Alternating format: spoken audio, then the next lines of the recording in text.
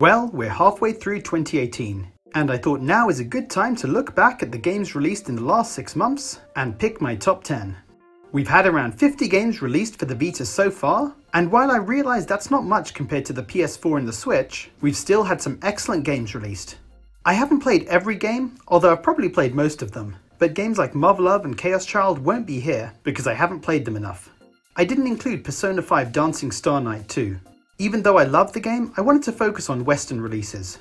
Anyway, let's get to my top 10 for the first half of 2018. Number 10. Cosmic Star Heroine.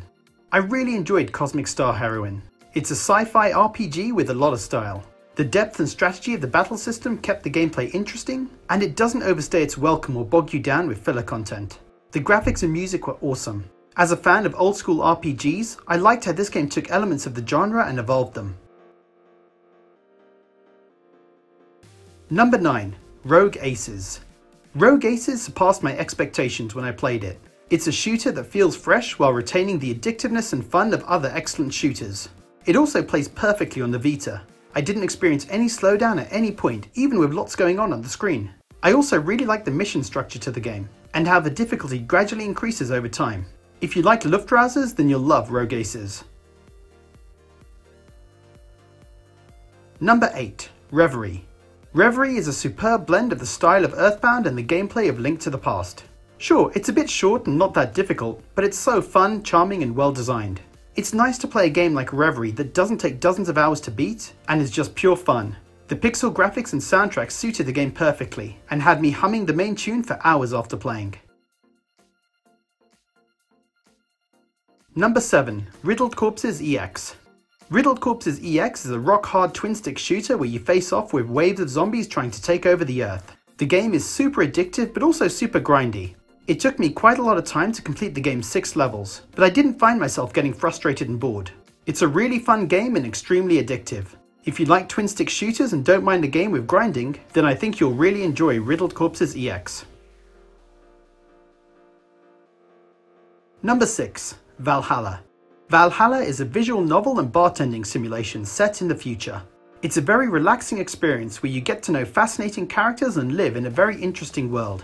It's great to play on Vita and perfect for playing in short bursts. There's no stress, no worry about high scores or killing enemies, it's just you being part of this world. Number 5. Rainbow Skies. So I can't talk much about this one, because the embargo isn't up for a few days as at the time of this video, but all I'll say is that if you enjoyed Rainbow Moon, then you won't be disappointed. Check out my review when it's up. Number 4. Iconoclasts. Iconoclast is a 2D action platformer with a big emphasis on story. The well-delivered story was perfectly supported by amazing gameplay, level design, graphics and music. It has a lot of really interesting bosses that were well designed and were like mini puzzles to figure out how to beat them. If you like 2D Metroidvanias or story-driven games, then I definitely recommend picking up Iconoclasts. Number 3. Neurovoider. The dev's description of Neurovoider is: Neurovoider is a twin-stick shooter RPG set in a cyber-futuristic world about brains shooting evil robots with nuclear rocket launchers. And that is a perfect description. There's a lot of customization and variety of weapons. The gameplay is easy to pick up and play and really enjoyable. I had such a good time playing Neurovoider, and I can see this as a game I'll return to often. Number 2. The Longest 5 Minutes. The Longest 5 Minutes was an excellent game. It's an old school style RPG, but it boils the 40-hour RPG down to a much shorter experience that focuses on story and characters and doesn't waste the player's time with unnecessary filler or grinding. The story was so charming and I became really attached to the characters. This is a game especially targeted to fans of old school RPGs, who will enjoy the references to games they know and love, while also seeing the common tropes of the genre turned on its head. Number 1. Deadbolt. In Deadbolt, you play as the Reaper. It's your job to hunt monsters like zombies, vampires and skeletons and return them to hell. The gameplay involves entering a building full of the undead, and using weapons you find along the way to kill them all and complete your objective. Each level is like a puzzle, and trying to figure out the best approach and which enemy to kill first and how can take a lot of trial and error.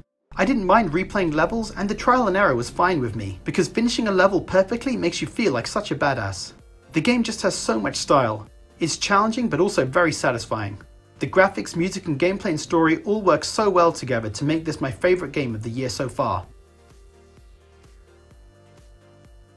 So guys, what's been your favourite game of 2018 so far? Leave a comment below, and as always, thanks for watching.